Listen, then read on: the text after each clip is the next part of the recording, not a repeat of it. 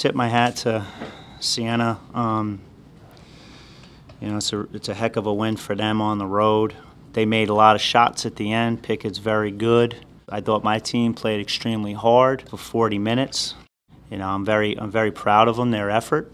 Always told them from the beginning, if we give great effort and the other team just makes shots, you know, we miss some shots, yeah, we can play a little better offensively, but I'm not going to be angry with them, and I'm not. And we're going to continue to grow. We're still a work in progress. They made more plays than we did.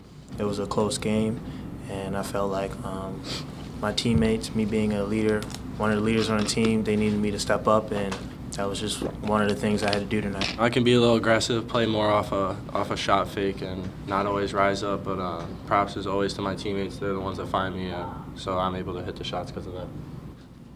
I think we're becoming more confident as we're going along. I felt like with 3 minutes to go in the games earlier in the year, I looked in their eyes and I just thought they were going to not win. And I think right now our confidence is building. And that's the first step, and I think we're going to be fine. I think we're giving great effort and energy, you know, on the defensive end. I feel like we're falling into a rhythm right now, and I think we're going to continue to get better with our execution.